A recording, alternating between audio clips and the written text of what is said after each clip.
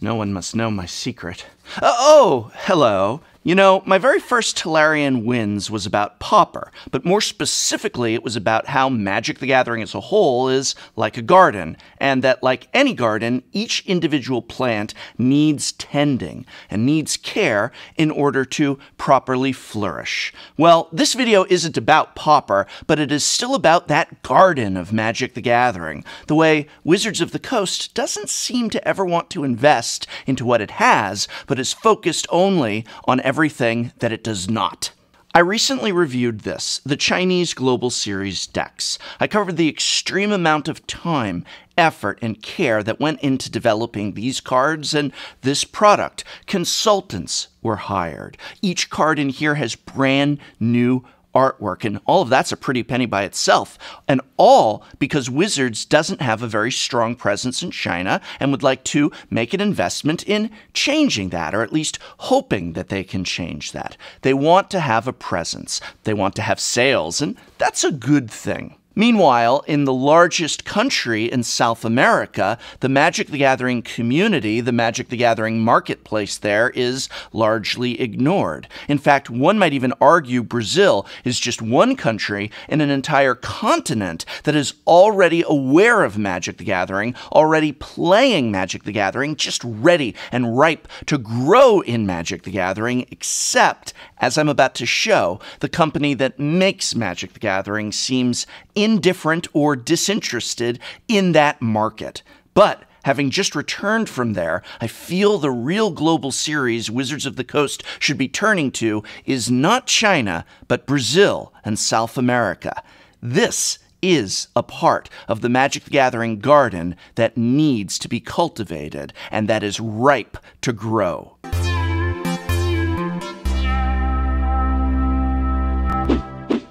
Blah, blah, blah, blah, blah, blah, blah, blah, blah, blah, blah, blah, blah, blah, blah. A few weeks ago, I attended GP Sao Paulo in Brazil, which set the record, by the way, for the largest GP, not just in that country, but in the entire continent.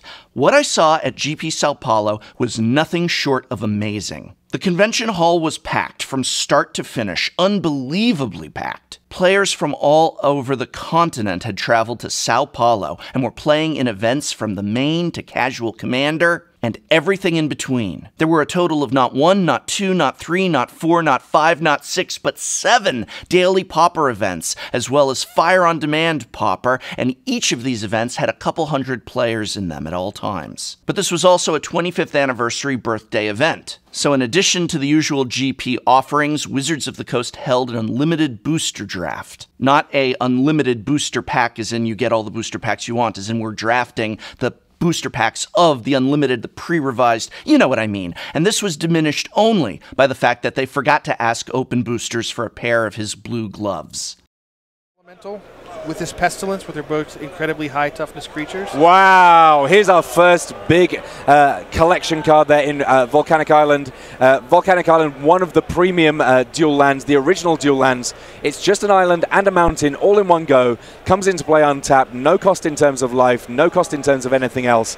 Someone will be very happy to be snapping that one up. While I was there, I learned a lot about the Brazilian Magic the Gathering community, but I also learned a lot about the way Wizards of the Coast treats the Brazilian player base and marketplace, behavior that travelers from other parts of South America told me is consistent throughout the rest of the continent. To describe the corporate attitude towards Brazil and South America as an underinvestment would be generous. In fact, one recurring phrase and feeling that I was told by the player base, by player after player that I met, is that Wizards of the Coast just doesn't care about any Portuguese or Spanish-speaking market. And while I know that's not true, that was how they were feeling, and I can't help but see why Magic players in Brazil and South America felt that way. After all, GP Sao Paulo was literally one of only 2 GPs held in the entire continent of South America. Let that sink in. Compared to the United States, where in 2018, 27 Grand Prix are to be held.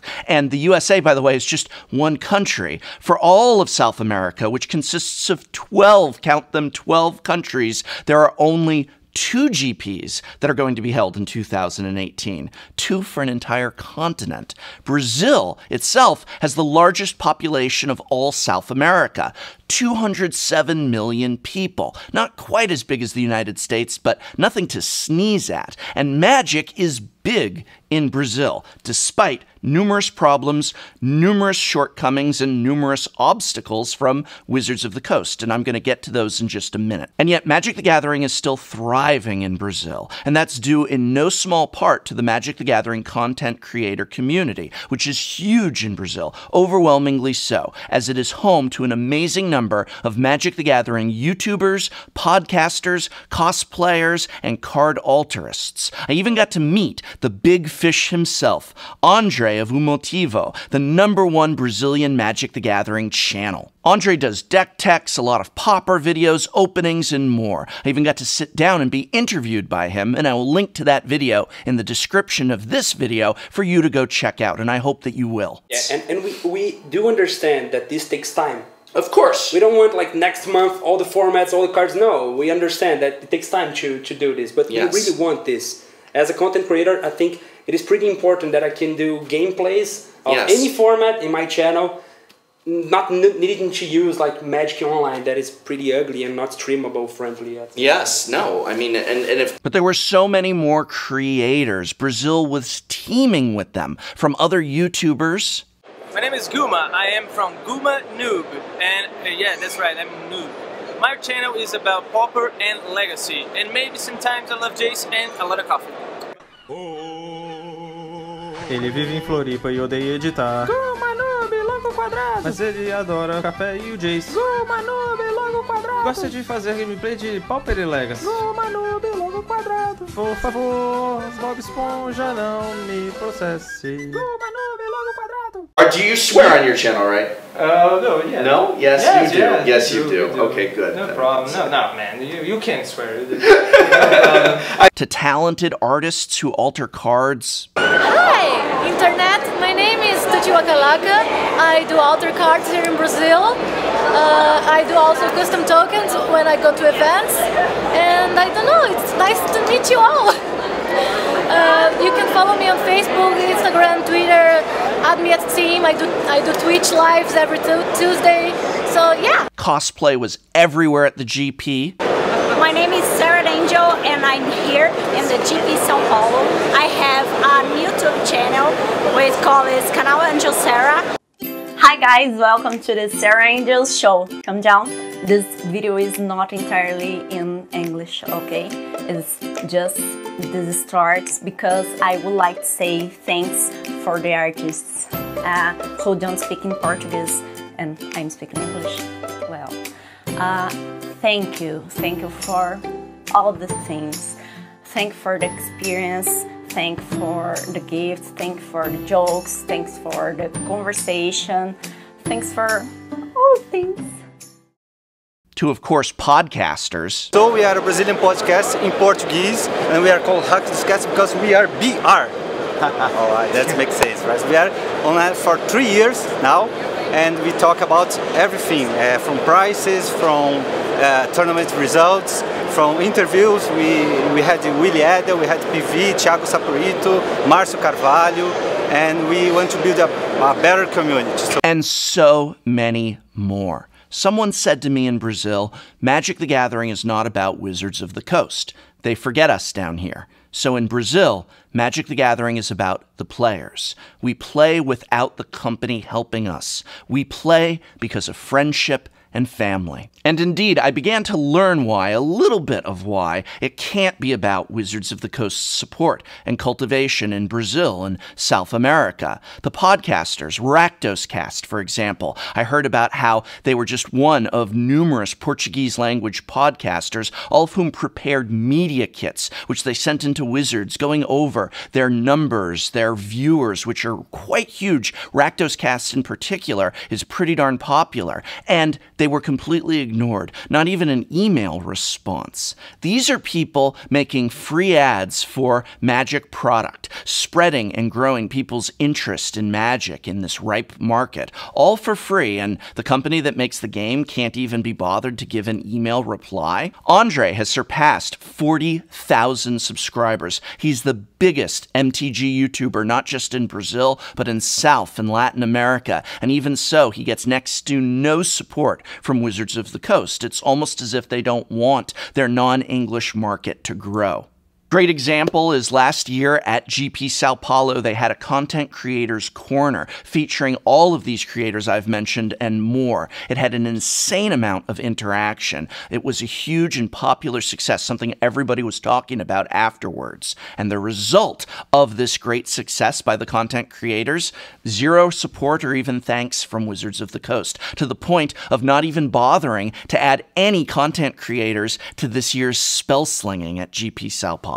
But it's not just Brazilian content creators that are being ignored. On the player end, I heard so many stories. For example, people after people told me that there is literally no one at Wizards of the Coast that they can find who can fix issues that they have with things like their WotC player accounts. And stores went on and on about numerous WPN issues. And not just like, oh, the system's messing up again, but rather having no one to connect with, no one that they can contact. So much so that both players and store owners were telling me what they do to resolve these issues is just wait until the one GP they get a year to find a Portuguese-speaking judge who could maybe try and log on to the system, log on to the site, and attempt to resolve some of the lower-end errors that they're having. Furthermore, translation of cards and articles into Portuguese seems to be a low priority, often riddled with errors, and most of the time not even happening at all. I learned that in Brazil it is impossible to get a booster box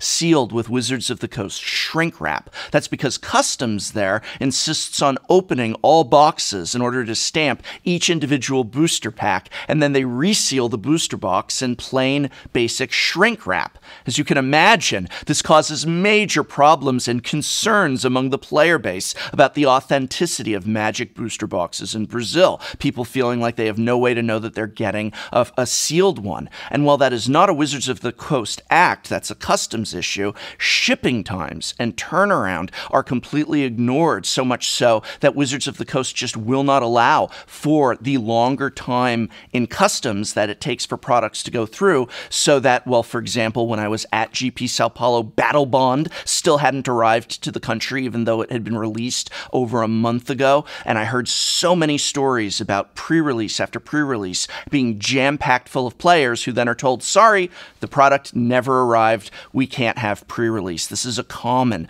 occurrence, and all it would take is some effort from the company to say, oh, we need to start shipping out product sooner. We need to have some kind of a system in place to be sure that it's going to get there on time. Yeah, it stinks that you're dealing with a tough customs system, but maybe start trying to work with them, talk to them about what's going on, something. You know, I've never been able to get streaming working for me as a content creator. It's a smart thing for me to keep trying, as Twitch is a huge marketplace for us creators, and if I could ever figure out how to do it right, how to establish myself as a streamer, in addition to being a YouTuber, it could mean a greater success for me as a content creator. So yes, I do turn my attention and I do expend efforts towards this area that I am not established in, but one day would like to be. But to ignore my YouTube channel as I keep trying to become a successful streamer would be a huge mistake. Maybe I am just not cut out for that type of content creation. Maybe it just won't take off. I can't just say, yeah, whatever, the videos on my YouTube channel will get views, or maybe they won't, but what I really want is Twitch. What I really, really want to do is be on Twitch and then ignore YouTube entirely. Why? That would be a huge mistake for me as a creator, and it is akin to what Wizards is doing not only in Brazil, ignoring what they have to focus on what they don't have, but in other areas as well. Magic Online is a great example of this. This is a huge moneymaker for Wizards of the Coast, and yet how much effort do they put into making this a better player experience? It is left to linger and stagnate as extreme amounts of money and energy are put into new digital products like Arena to create a fantastic player experience. I hope Arena does well, but what about all those people playing Magic Online? They too are ignored. And on and on. And you've heard my many rants about the Pauper format and getting Pauper support. I'll spare you that one. But why is Pauper ignored when a new and underplayed format like Brawl is given an insane amount of attention, despite all the numbers indicating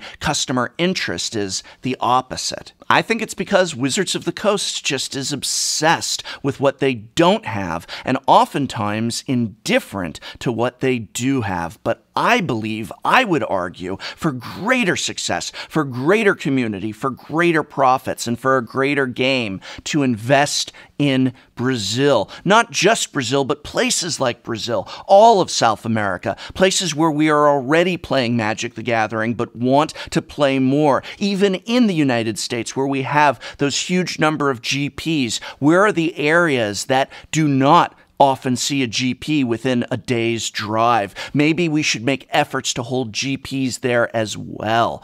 We need to invest in that which we already have, as well as look towards those new markets and those new products. And I feel more than anything, Brazil is one of the biggest examples of a part of the Magic the Gathering garden that needs some watering.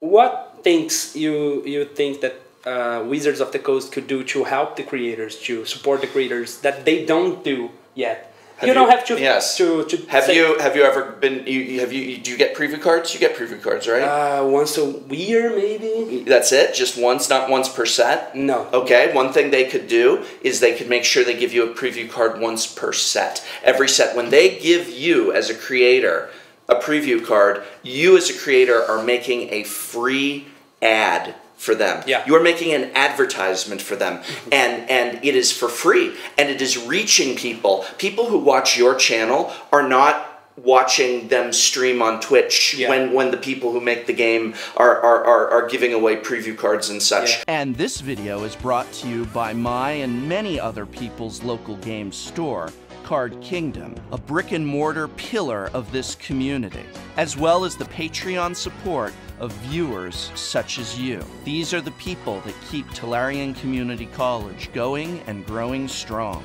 So thank you.